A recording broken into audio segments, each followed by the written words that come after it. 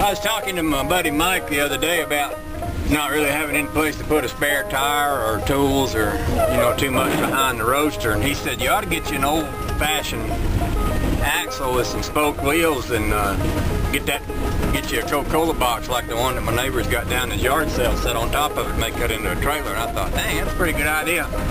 So I come out to the restaurant the other day. Me and Honeybabe drove the roadster up to get breakfast, and this old guy came out and he said, I used to own the body that was made out of, and he got to talking and said he had a bunch of parts. So I told him I'd be interested in looking at what he had for parts. I went over to his house and he had this. I don't know if you can see that back there, but it's an A model axle with a set of spoke wheels and tires on it. It's got the A arms, what am I trying to say, radius arms have not been split. They've been welded up and it's been basically made into a trailer.